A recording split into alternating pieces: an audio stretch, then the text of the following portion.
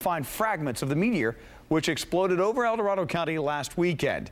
The night team's Tom Duhane talked with people on the hunt today.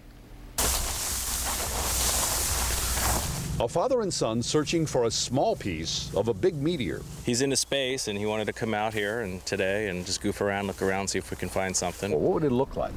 Probably glossy black, very bright black. People combed the fields and hillsides of Lotus and Coloma, communities sprayed by meteor fragments last Sunday.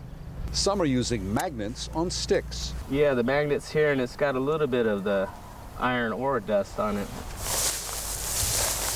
Robert Woolard just arrived from Little Rock, Arkansas. This pharmacist is a serious amateur who hunts space fragments around the world. You always go where other meteorites have been found. They pepper down over a large area, usually 2 to 3 miles wide, 7 to 8 miles long. It's pretty typical. And a NASA scientist organized a day-long search, but came up empty.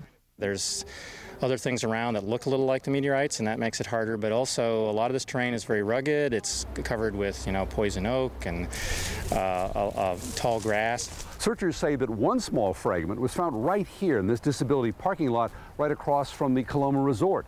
And with the chance that there are thousands, maybe tens of thousands of more fragments in the area, the search will continue. In Coloma, Tom Duhane, KCRA 3, 19. A network of